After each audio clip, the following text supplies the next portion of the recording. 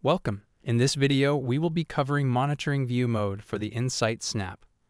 Monitoring View can be accessed through Step 5, Finalize, or by clicking the Enter Monitoring View button on the Step 1 homepage.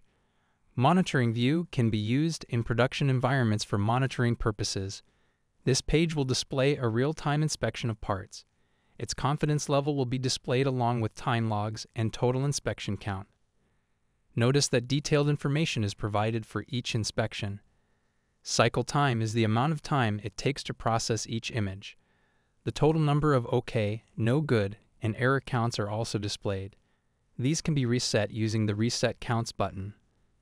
SFTP error counts will also be displayed in Monitoring View if you enabled Write Image in Step 5, Finalize.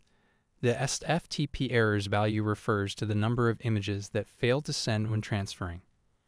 Monitor View will display a red box overlay with a live feedback message, such as region of interest out of bounds or fixturing not found in real time. Thank you for watching.